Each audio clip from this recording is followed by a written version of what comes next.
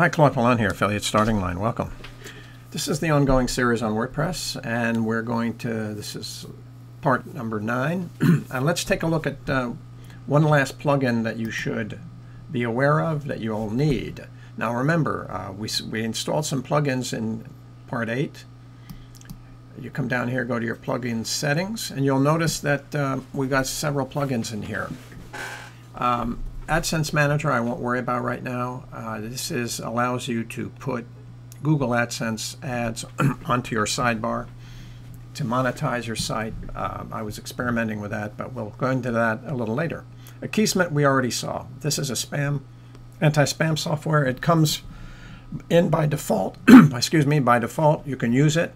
Spam Free is another anti-spam software, and WordPress Hashcash. We looked at these in the preceding lesson. Tried them out, pick the one that you're comfortable with. All-in-one SEO pack we already put in. That allows you to do search engine optimization. And the last lesson I did was on Google Analytics. Showed you how to set this up and have your site tracked by Google Analytics. There's one more plugin you need, and you should have.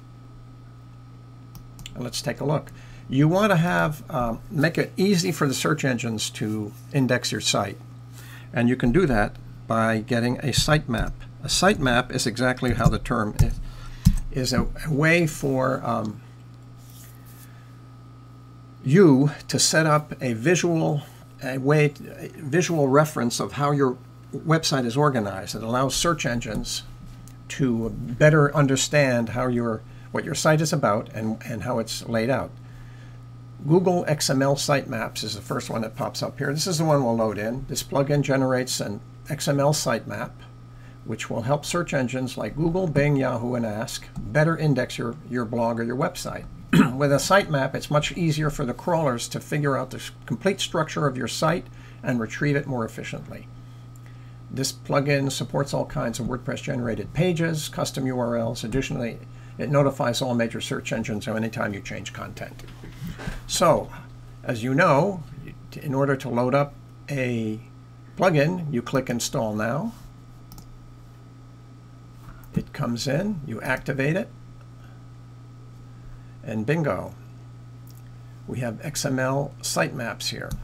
Now, if you come into the back office of XML Sitemaps, it will give you information about what's going on with it. Now, the sitemap wasn't built yet. Click here to build it for the first time, so you want to click it there. Your sitemap was last built, so it's just going to set one up now.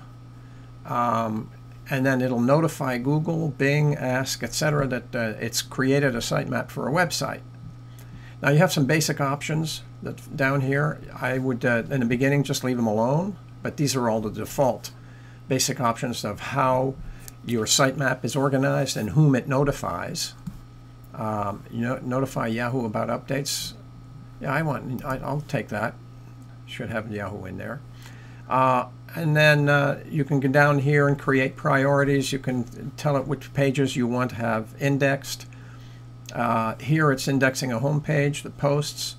It's not indexing the following pages of multi-page posts. It's including the static pages. You can decide if you want to do that. You can include categories, archives, tag pages, author pages. That's up to you. I'll leave it for the default right now. I will come back in and change it later as we fill out the site. If I want to exclude certain categories, I can do that. This is the frequency with which your sitemap will get updated, and then the priorities of what you want indexed and what's most important about your website. And then you click Update Options, and you're good to go. So we've just turned on the sitemap.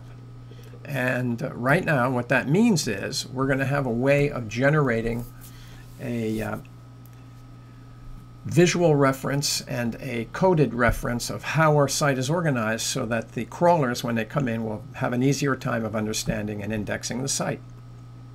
So that's it. This is what you're going to want to do. You're going to come into, just to recap, plugins, go up here, type in sitemap, search, pick the one of choice. Google XML Sitemaps is the one that I use. It turns out it's right at the top of the list. install it. And once it's installed, you'll find it right here in your list. And then you're going to want to come in. You'll find most of the plugins you'll find under settings. You'll come in under here once again.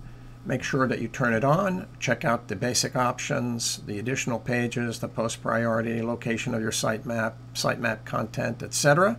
Set up the parameters, click Update Options, and you're good to go. So I hope this has been helpful. This is Claude Pelanne with Affiliate Starting Line. Stay with it, stay well, and we'll talk to you soon.